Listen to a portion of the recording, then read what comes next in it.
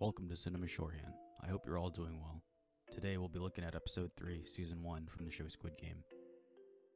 The detective follows a pink guy cult to a boat and boards the ship. When they park, the detective sneaks inside a van and plays pretend. A pink guy tries to scan his neck with some kind of biometric scanner, but is attacked by the man. He manages to subdue the pink guy. And when I say subdue, I mean definitely kill. He dons the fall guy costume and joins the ranks. As he is dumping the body, a square-faced pinko approaches him. The detective apologizes, but is quickly reminded of the rules to Fight Club. Don't speak to a superior unless you're spoken to. He's able to retain his cover and makes it to the island. The contestants are wheeled into a large room where the fall guys play dress-up with their bodies. The pickpocket is still awake and manages to smuggle a knife in. The musketeers reunite and decide to form an alliance. The pickpocket and the face tattoo are sharing kind words when player 212 interrupts them. She'd like to join Face Tattoo's group and says she's good at everything except the things she can't do. Face Tattoo makes the international sign language for love before lunchtime. The pickpocket is distracted by a vent above.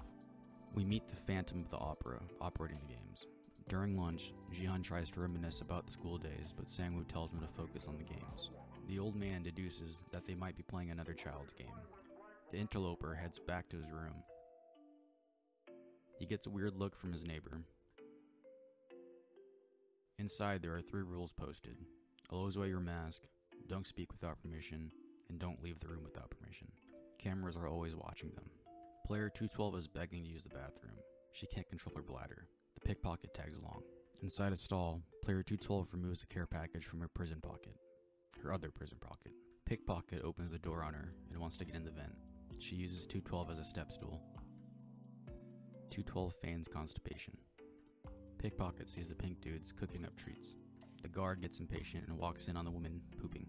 On the girl's way back, Sang-woo overhears them talking about what the pickpocket saw. The next morning, detective is suiting up for another hard day's work. His neighbor is checking him out again. During breakfast, the second game is announced to start soon. A man with glasses finds a cryptic message in his bread. The contestants are led through a stairwell designed by MC Escher if he was a Teletubby. Sang-woo gets information from the pickpocket. They enter the next game area, an oversized playground. There are 4 shapes on the wall: a circle, star, square, and umbrella. Sang-woo has a brain blast and figures out the game. We find out he's only in it for himself and doesn't share his epiphany with his team. Sang-woo instead says they should pick different shapes. Sang-woo picks triangle, Ali picks circle, Jihan picks umbrella, and Old Man picks star. A door opens, and players are given tins with a honeycomb candy and a needle inside. The game is to free the shapes chosen out of the center of the candy without breaking it before the timer runs out. They have 10 minutes. Jihan has a moment of crisis because he picked very wrong. The first contestant fails and dies, somehow triggering a chain reaction of candy breakage and death.